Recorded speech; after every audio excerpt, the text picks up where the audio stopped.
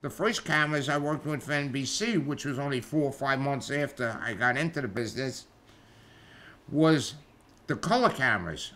And they sent me, which I was so aggravated, NBC sent me to the World's Fair, 64.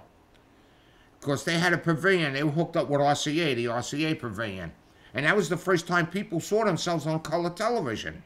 Oh, look at me, they had just a camera, and a huge camera, TK45s, it might be the wrong number, but they were big. And I worked that, and I worked those cameras all through the World's Fair. And we did all kinds of different shows.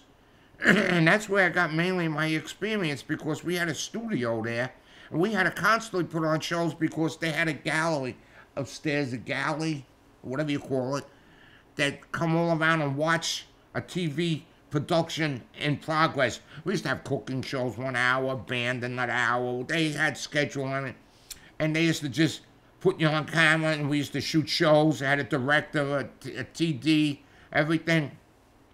Then they used to play games with you. Okay, you're on. I'm going to the men's room. Just keep it going, Frankie. And I had to make moves and go there. The thing was going to maybe 20 sets in the whole World's Fair. Now, anybody who goes to a World's Fair is watching television. It's got to be a whack job. Really, it's got to be a... Who's going to watch television when you're at the World's Fair? You're going to go to another pavilion, right? And every time we went out, because I did a lot of remotes, I was putting on a remote truck, and we did all the different pavilions. Not one television was ever on. You know, nobody watches television in the World's Fair. So you got a lot of experience.